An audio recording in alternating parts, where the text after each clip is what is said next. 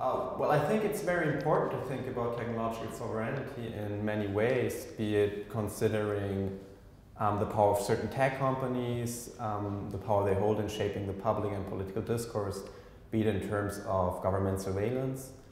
When I look at my own work, things that come to my mind in terms of sovereignty are very much connected to the questions addressing the social field of labor.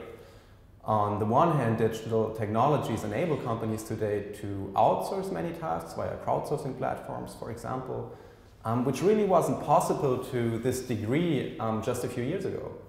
They enforce global competition for labor and in this way also put pressure on workers who are only potentially object to crowdsourcing. On the other hand, there are many new digital tools which are applied in attempts to foster control at work and which undermine workers' autonomy. We see this in many places, be it industrial companies, be it logistics and distribution, e-commerce, or even programming. In my view, this brings questions back to the agenda which have been connected to the development and regulation of work for a very, very long time, but which were not so high up on the agenda for a while.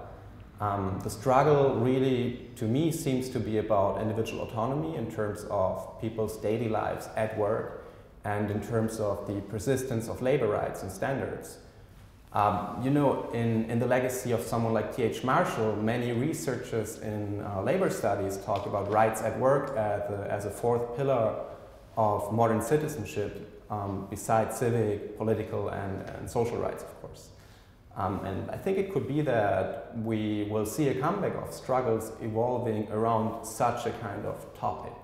Such struggles then would be pretty conventional in the sense that they would have to be about a combination of union-like self-organizing and political regulation.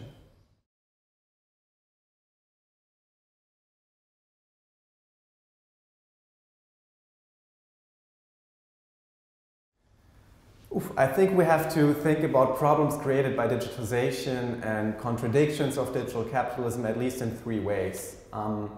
First, there is the question if digital technologies have the potential to stimulate economic growth in significant ways.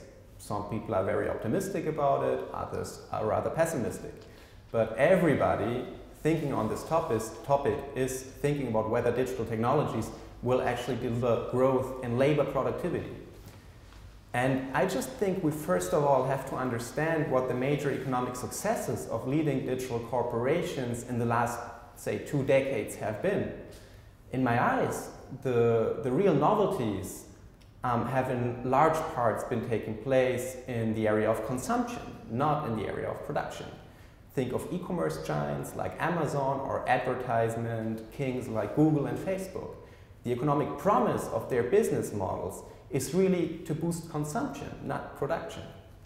This is, I think, particularly interesting as the same kind of companies have developed technologies of labor regulation and control that systematically undermine private demand by putting pressure on wages and substituting human labor with algorithms and machines. So in my eyes, this should at least foster skepticism about the real potentials of economic growth connected to digitization. Second, as I already said, questions of labor rights come back to the agenda, and maybe even we even have to question labor market participation as a dominant form of social integration in societies of our kind. Third, this dynamic could bring struggles over the adaptation of the welfare state to the agenda, I think, especially in Europe, where we consider rights of social welfare a very important part of our social systems.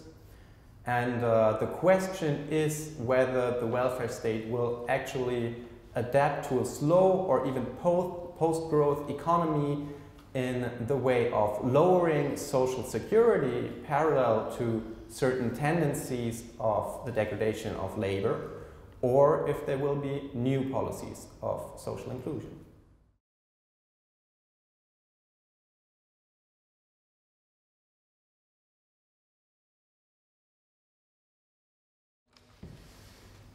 Well, I see Industry 4.0, first of all, as a strategic initiative to give a new digital shape to German-based industrial companies. This initiative is carried by somehow a loose alliance of companies, labor unions, research institutions, and rather powerful political agents. So far, it looks like Industry 4.0 will lead to a rather incremental renewal of German manufacturing. It is, however, a signal to the world markets that German manufacturing is transforming systematically. In this way, it appears to work as a kind of merchandising campaign for Germany's export industry. It also, as you mentioned, relates to debates about Silicon Valley style capitalism in the way that it suggests that the digitized economy is not only about controlling the consumer end of the market, but also about the whole system of production, saying manufacturing still matters, right? It remains to be seen if this will be a serious alternative to Silicon Valley style capitalism. I think it's somehow too early to tell. Considering conflicts, well, of course, US-based manufacturing isn't sleeping on this development. General Electric, for example, strongly pushes an agenda quite similar to what people discuss as Industry 4.0. But of course, there has always been competition between companies like General Electric and, let's say, Siemens or SAP.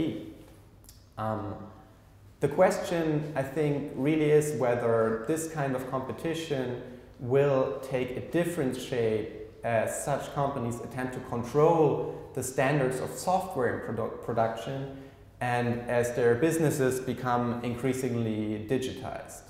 Because if these markets turn out to be winner-takes-all markets in the way many digital markets are, then we could see really a stronger logic of conflict.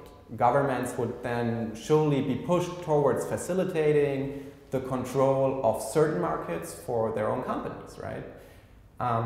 Such a form of geopolitics, you could probably call it, to me, seems like a real possibility, at least in the age of maybe a new protectionism, which seems to be knocking at our doors right now.